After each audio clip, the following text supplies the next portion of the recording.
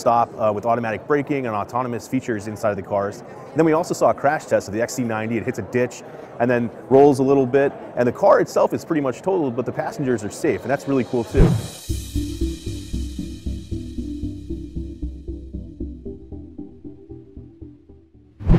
I'm here in Sweden at the Astra Zero test facility where Volvo and hopefully in the future other manufacturers are testing cars, and it's Astra, which stands for Active Safety Test Area. So as opposed to reactive, these cars can actually start to learn through autonomous abilities to avoid accidents before they actually happen. And Volvo says that each year 1.2 million people around the world die in car accidents, and 20 to 50 million people get seriously injured, and by 2020 they want to prevent all serious accidents.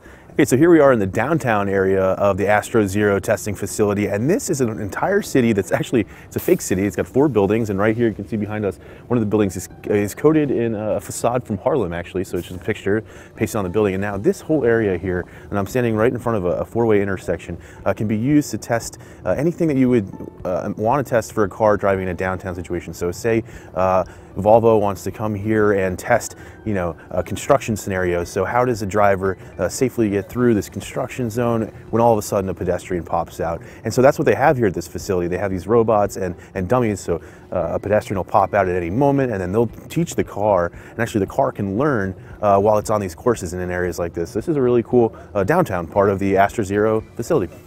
Okay, so you just saw how Volvo tests its cars for autonomous driving at the Astra Zero track. Now we're here at headquarters, and we're going to watch how it actually tests its XC90 for safety when it rolls into a ditch or actually hits a ditch. And you're going to see the cars behind me right here. It's going to hit 50 miles an hour, run into the ditch behind me, and then crash pretty much right where I'm standing. So what we just saw was the XC90 coming through 50 miles an hour, hit the ditch, jumped out of the ditch as you saw, and then settled behind me right now against another embankment. And I spoke with one of the engineers, and what happened basically is looks like the car might be totaled. He's not completely sure, but something probably the insurance company's going to want to take care of. Thankfully though, everybody inside, he thinks, would probably have walked away from that accident entirely. So I looked at the car. You had both airbags deployed. You also had the curtain side airbag deployed, and then the infant in the back seat, the 18-month-old, was protected with the rear-facing seat.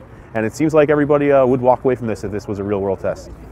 Okay, so the XC90 is the first XC90 model that Volvo's completely redesigned in the last 12 years. It's got improved tech. That includes vehicle, cyclist, and pedestrian avoidance systems, which means the car will alert you and automatically avoid those kind of obstacles.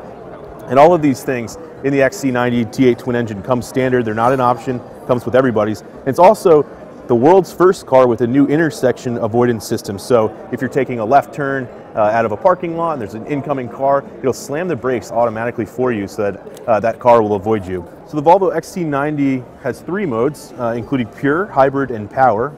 The pure mode's all electric, and you get about 40 kilometers of range. The hybrid mode features a 320 horsepower engine in addition to an 82 horsepower electric motor. And that's what Volvo says will give you the best performance. And then finally, there's also a power mode that gives you priority on performance and response, and you can expect 0 to 100 in about 5.9 seconds. The XC90 also includes a lot of safety features that Volvo worked on.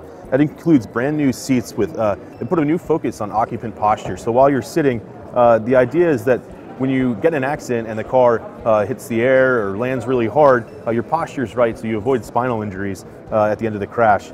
Okay, so that was a quick look at the Astra Zero track, the XC90 crash test, and the XC90 T8 twin engine. Hope you guys liked the video. We'll see you in the next one. Give us a thumbs up if you like it.